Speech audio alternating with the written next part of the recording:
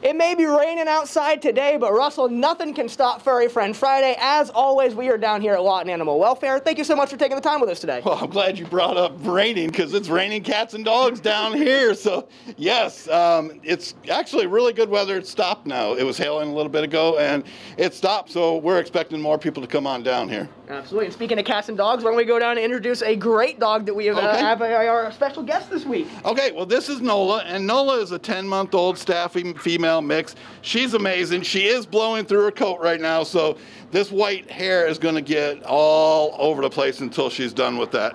But she is incredible. She's super nice. Now, we do have a little bit of issues with like potty training and stuff like that we're still trying to work on with her, but super, super temperament. You got to meet her and everything, so what do you think? So far, so good. She is a sweetheart. I love this little spot she's got right on the top of her head, and she is just a very, very loving dog. And oh my gosh, that's 7 News anchor Caitlin Williams. Look, oh my so gosh. We have another special guest. Hey guys, well, I just had to make sure Will was doing the job correctly, and it looks so far he is. So good job, Will. Well, great to hear I'm not blowing it. And so here we have Trey, and Trey is a 3-year-old Min Pin mix.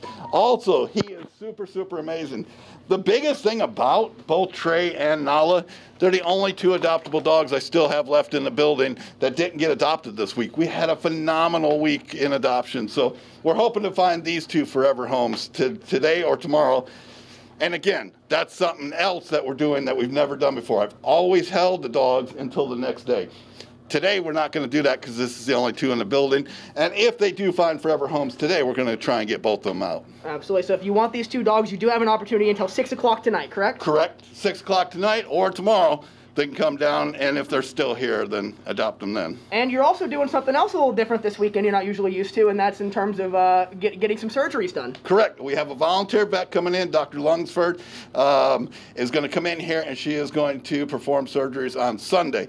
That is amazing. That is all done by volunteers, including the people coming in to help us that day.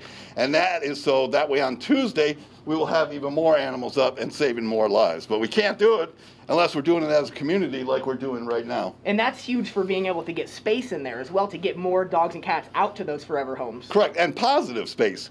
The big talk about euthanasia and always having to euthanize, this is going and doing it through adoption process. The only other thing that they could do better, we discussed last week, was what?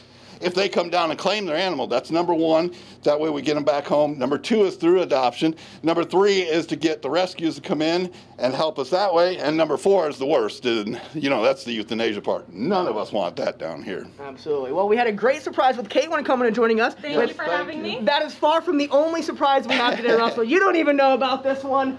We got a birthday boy this weekend. Woo!